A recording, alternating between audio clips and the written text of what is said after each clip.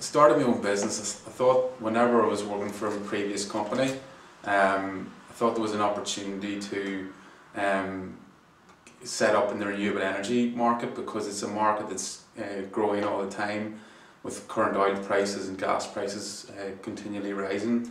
There's an opportunity with a couple of companies who were in the market who had gone out of business, a couple of the big players.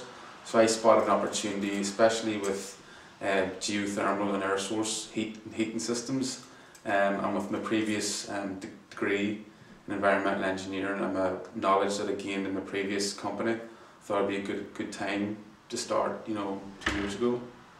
Was it your degree and what you'd studied that led you into the business idea?